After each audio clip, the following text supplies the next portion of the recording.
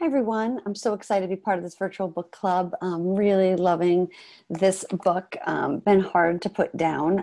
So I want to talk a little bit about chapters 1 and 2. I think for me, what was so important about chapter 1 was that they really, I think, created space for me as an educator to slow down and reflect about my identity, reflect about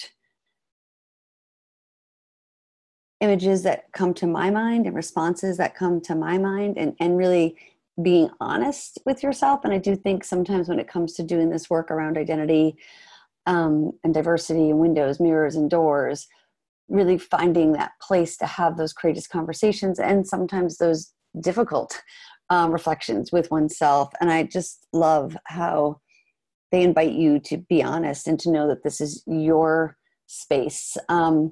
So working so much with classroom teachers and literacy specialists and literacy leaders to create classroom libraries and book rooms, that I really want to use this book as a resource. It adds an additional layer of work for folks to do as they begin to think about books they want to use with kids, because we want to make sure we're really curating a collection that is going to be engaging for our readers and really reflect them.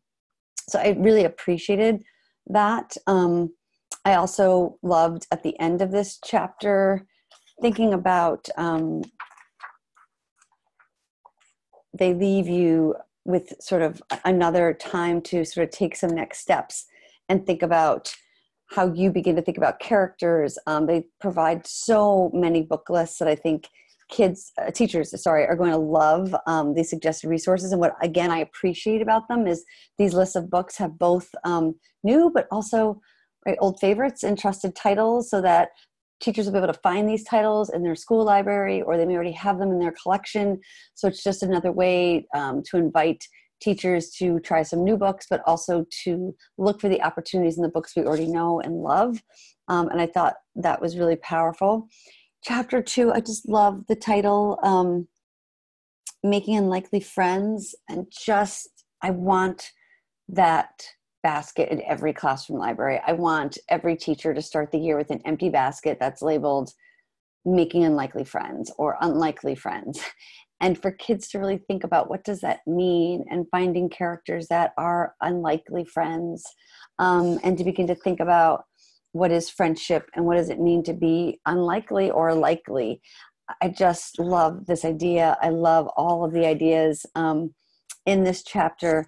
I also think in terms of the text structure of the entire book, they do a great job of always looking at it from another grade level's point of view. So they may start with one grade level, and then they'll sort of take you into another classroom at a different grade level and say, like, so how might this look in a first grade classroom versus a fifth grade classroom?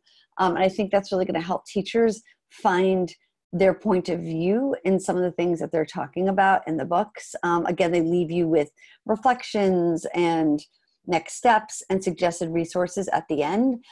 So I think this is such a great practical book that teachers are going to come back to again and again. It's one I know I'm going to have with me in my bag all year as I'm working to help schools curate classroom libraries and book rooms.